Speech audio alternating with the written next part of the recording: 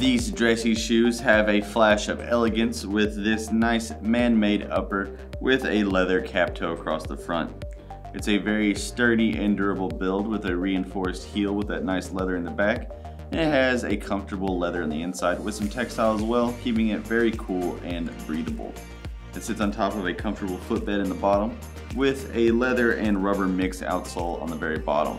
It's got a little flex in the forefoot there with a stacked heel in the back for extra height.